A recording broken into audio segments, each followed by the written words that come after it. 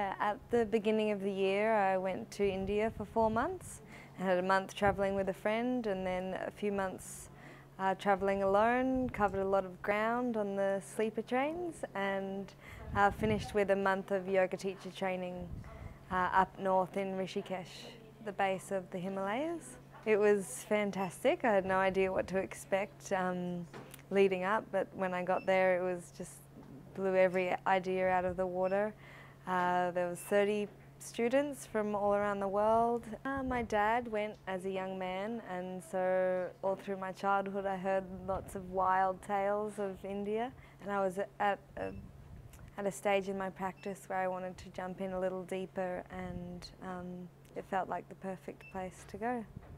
I came to an armchair travel of his that he did on South America and Brazil, and I was coming home to Yeppoon, and I just thought it'd be a great challenge for myself to speak publicly, and also I had many beautiful photos and stories to share. I'd encourage anybody to do it, and I look forward to attending some more myself.